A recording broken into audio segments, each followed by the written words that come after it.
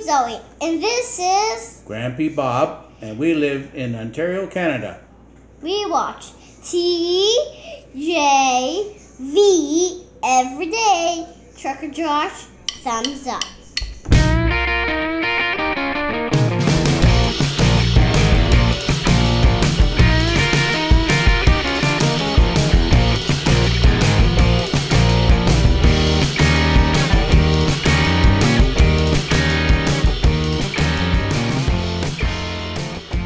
Good morning, everybody.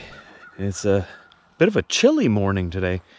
Just going for a walk around the property and enjoying the morning air. I got up at 6 this morning to get some work done on the computer. And Britt's still sleeping. So me, Diesel, and Chevy, just the big guys, are out here for a walk, getting the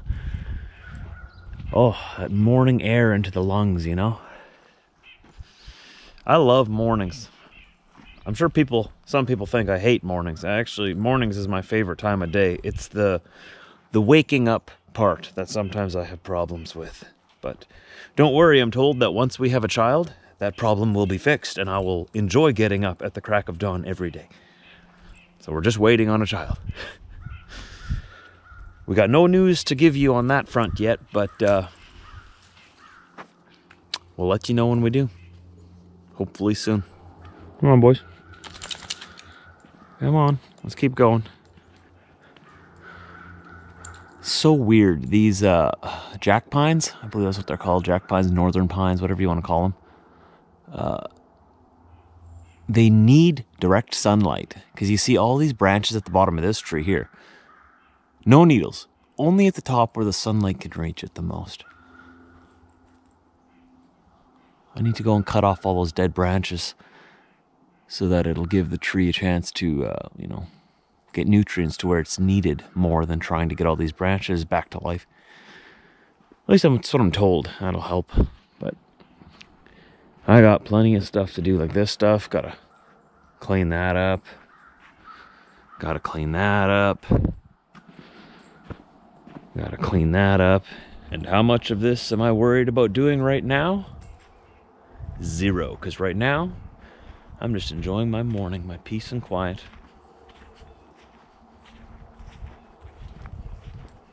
It is a little chilly, like I was saying though. Like it was a cold night. It feels like September, and I'm filming this in August still. And we're having quite a cold snap for August. It's usually really hot here at this time of year, but we've had a lot more rain than usual from my recent memory, the last couple of years. But my father-in-law, he's been around just a little bit longer than me. He says that, no, this is actually pretty normal. There's usually a little bit of a cold snap in August. At least that's what he was telling Britt. So I guess I'm okay with that. I'm sure it'll heat up again soon. Oh, but that sunlight feels good. Oh, yeah. Oh, what's that over there? Oh, it's Mr. Mallard. Oh, scared him away again. Mr. Mallard. Got a lot of mallard ducks around here. They have a bunch of nests along the creek. A lot of beaver dams too. There's one dam here. There's a really big dam just around the corner there. Almost fell off a cliff here. Yikes. And another dam by there. But I think we took care of the beaver problem this year. I'm sure there's more of them though. We found one. And he was evicted. Trespassing. So, gotta see if he's got any more of his buddies around here that we need to evict as well. Because they ruin the property. They ruin the property. And they got plenty of like crown land that they can go and build their dams on, and other creeks and other places. This here, like all of this open space here, this used to all be forest. Like those big trees out there, that's all ours too, right? But there's a fine line over there. The beavers have cleared this all over the years. They got to do what they got to do. And I got to do what I got to do. All just trying to claim our own little piece of paradise, you know. They can go get their own.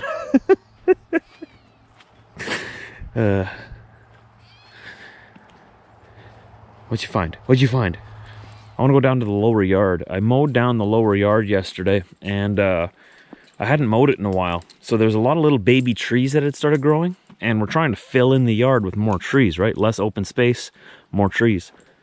So I let a lot of them stay. I think I left close to 20 little baby trees. See how they grow. We're gonna go down there and take a look at them today. Man, these guys have grown a lot this year. I say that every time I walk past them. They grow up so fast. Okay, so there's one right there that I left.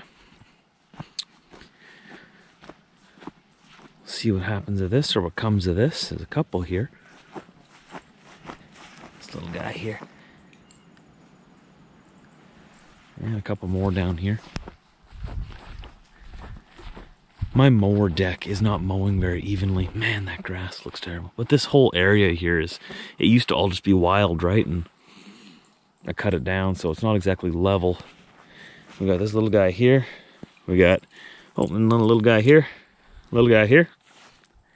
And I'll show you what these turn into as they get bigger. This guy here was the same size as those last ones last fall. Or last end of summer, around this time, I guess late summer.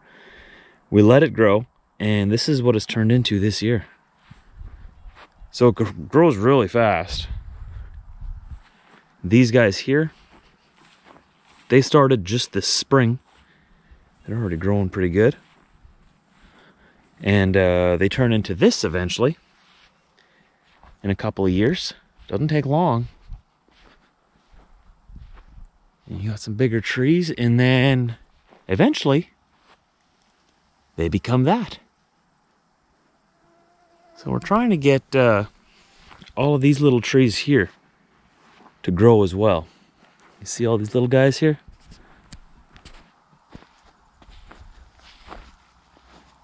Now we might not keep them all, but we'll keep a bunch of them. We'll see which ones fare the best, you know? But these just grew in the last couple of weeks, so we'll see what happens. Maybe this will be like a nice wooded area in several years instead of this big open space. I think I heard my wife calling me, so I guess the morning stroll is over. The dogs already took off, abandoned me. As soon as they hear her voice, they're gone. We have another tree here, see? There. Couple all in here. I'm trying to fill in this whole area. So there's close to probably like 20 of them at least. Another one there. This guy here's popping up pretty quick. And we transplanted 2 yesterday as well into the front area there. Yeah, she's whistling at me. I better go. So we're back here in the front in this area where we transplanted those pines this spring. And I moved another tree here now. A little bit of a bigger one. We'll see how it takes. Not sure if it's gonna take or not, but took it out of the bush and figured I'd bring it out front here to keep its little siblings happy. See this guy? And I replaced the one here. This was that pine that had died. I think it was like a blue spruce or something, Colorado spruce, I don't know. But it didn't take and it had died, so I replaced it with this. This thing doesn't look too happy either. But we'll see, we'll keep trying. I mean, we got plenty to pick from. And there it is. This is the one that I had replaced that I was just talking about. It didn't make it.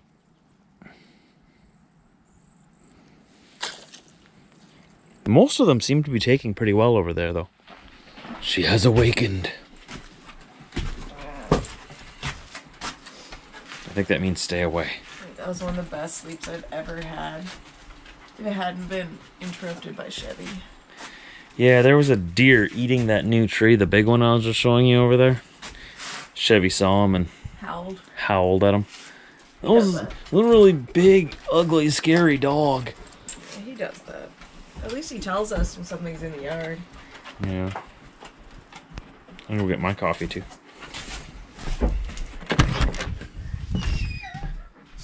The morning is not complete until you have your coffee. Bam! Yeah! Hello, my friend. Hello. I made this coffee before I went outside for my walk. I wish I had it for my walk, but...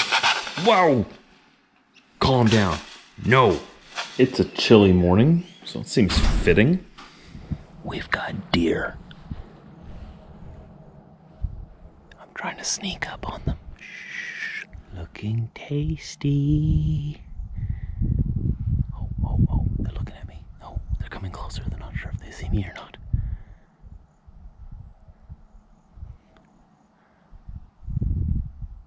They're just staring at me.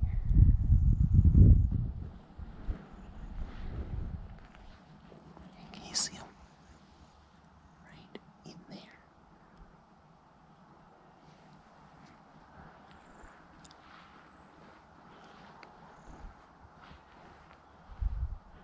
I'm gonna try to come in. Move them this way. They didn't go far. They're a little skittish. That's okay.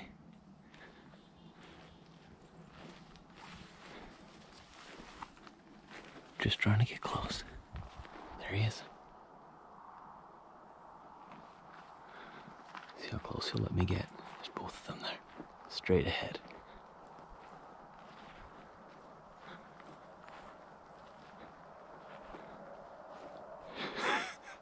Won't let me get any closer than this.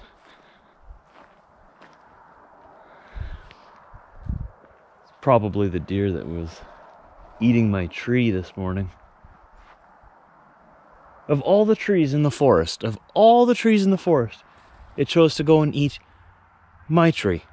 The one I transplanted yesterday. That was a special one, apparently. They'll be back. Oh, bugs, bugs, bugs. So we're back in the truck. We're in southwestern Manitoba right now, headed up towards northern Alberta.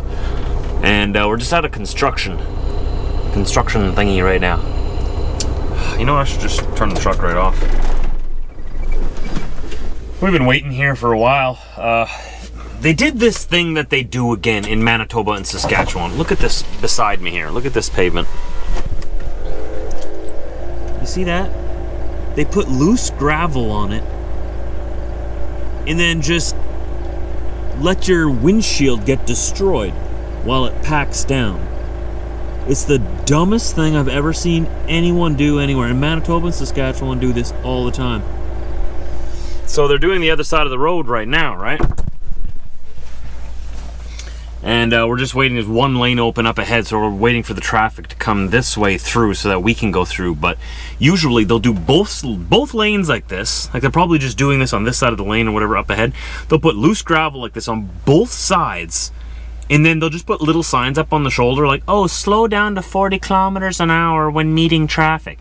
Meanwhile, the speed limit's 100 kilometers an hour. Now, how many people do you think actually slow down to 40 when you pass them on the highway? No, they're giving her. Kicking up stones and dust every time, and we get big chips in our windshields. And this windshield is expensive. It involves several $100s to replace this thing. And you can't sue the road crews because they put up their signs, right? Not their fault people didn't slow down. Well, then put the cops out here or something. I don't know. 40 kilometers an hour is about 30 miles an hour. Okay, so the speed limit here is 65 miles an hour. And when you meet traffic on this two-lane road, according to the little signs they put on the side of the road, you're supposed to slow down to 30 miles an hour to meet the traffic. Well, like I was just saying, nobody actually slows down. So it really frustrates me when they do construction work like this in Manitoba and Saskatchewan. It's the only places on the planet that I've been to, so only places in Canada and the US that I've seen that do this on highways. Like this is a federal highway. This is Trans-Canada 16. So it's a main highway through Canada, main artery. There's a lot of trucks that go through here. And when you travel down here after they do this, it's just like a cloud of dust behind you, right? So all these trucks flying down the highway, even if you slow down to 30 miles an hour, they're kicking up so much dust, you can't even see where you're going. It's like driving through the fog, and then suddenly you're meeting traffic in the fog, and they're throwing stones at you, you're throwing stones at them, and everyone's just getting mad because everyone's getting stone chips in their paint and stone chips in their windshield. Yet they keep doing it like this, no matter how much we you know, send our emails in saying, what are you doing? Why do you do it this way? No one else does. This is dangerous. It is what it is, right? It is what it is. They don't listen. It's the cheapest way, I guarantee it. They do it because it's cheap.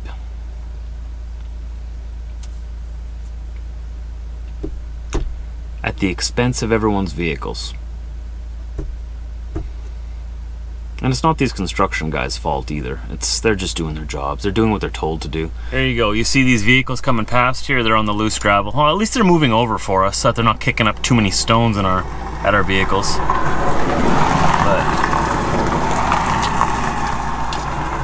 see, and now because the construction guys here, they slow down. But you know, these people don't usually slow down. If there's nobody watching, they'll fly past you on this loose gravel at 100 kilometers an hour, 60 miles an hour. And it's just a really, really cheap, lazy way of fixing the roads. Cheap and lazy. I don't like it at all. I don't know if you picked that up or not and gathered that. I don't like it. Well, we made it through that terrible construction zone without any stone chips. Hopefully there's no more like that. So I vented, I feel better now. Now you know how I feel about it. They gotta fix it somehow, eh? If that's the way they choose to do it, that's the way they choose to do it. I'm not in charge, I just drive a truck. So we're in Saskatchewan province now. One province west of my home province of Manitoba. I'm thinking we might get to Saskatoon tonight. We might just get to Yorkton. I need to get at least another 3 hours down the road. And then from there, if we can make it 3 hours yet, go to bed, start early tomorrow.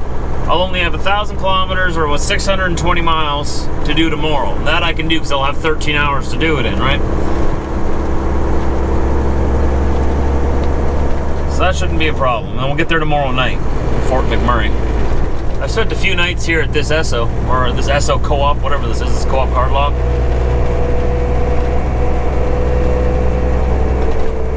Kind of funny when I take Britt along on the truck.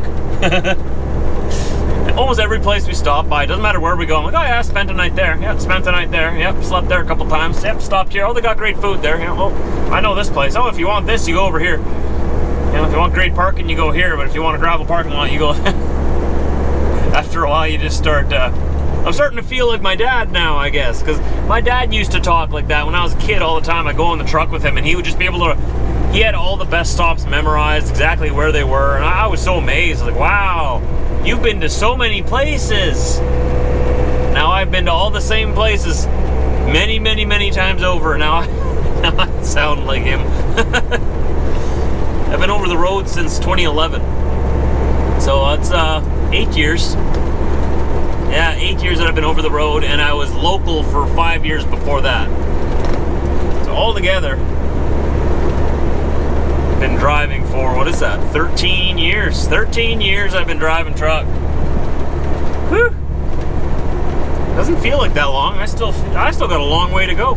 I got another 30 years before I can even think about retiring. A little more, I'm probably 35 years. Yikes. By the time I retire, I'll be able to say that I've been driving truck almost 50 years. Oh, unless if those robots take my job. Oh man.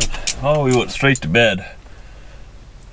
So we stopped in a town, near a town called Defoe, Saskatchewan. At the 24/7 Travel Center, that's what it's called. Right over there. So just got a good night's sleep. I'm ready to start the next day. So I'll see you guys tomorrow. Thanks for hanging out with me today. I'll see you then. Don't forget to share the video, because YouTube doesn't like to recommend YouTube videos anymore. It's really weird. But if you think other people should see this, hey, you'll have to recommend it. So I'll see you later. Take care. Hi everyone, this is Chris from Coconut Creek, Florida, and you're watching Trucker Josh on TJV.